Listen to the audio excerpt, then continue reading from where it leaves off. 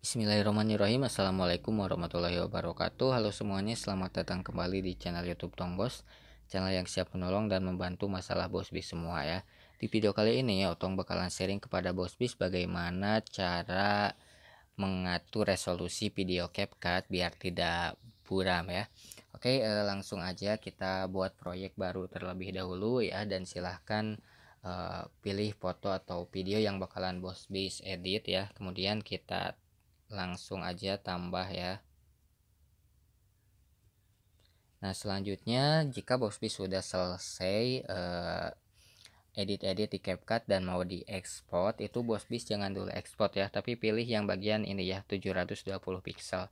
Nah, di sini Bos Bis bisa atur ya. Ini setiap ini ada tingkatannya ya. Nah, di sini mulai dari 480 pixel. Ini kalau di save itu ukurannya kecil ya. Nah, kemudian kalau yang 720 ini definisi standar. Jadi ini cocok untuk TikTok. Kalau misalnya 1080 ini bagus ya.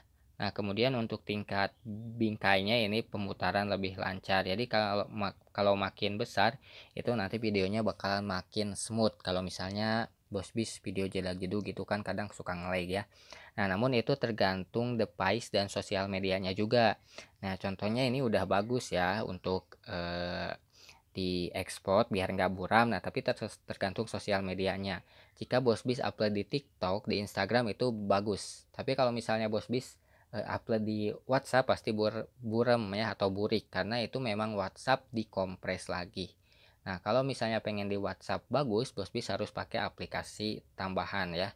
Oke, mungkin ini aja yang bisa Otong kasih tahu kepada Bos Bis semua. Semoga bermanfaat, dan kalau Bos Bis menyukai video ini, langsung aja diklik tombol like, subscribe, komen, dan bagikan. Sampai berjumpa kembali di video-video selanjutnya. Wassalamualaikum warahmatullahi wabarakatuh.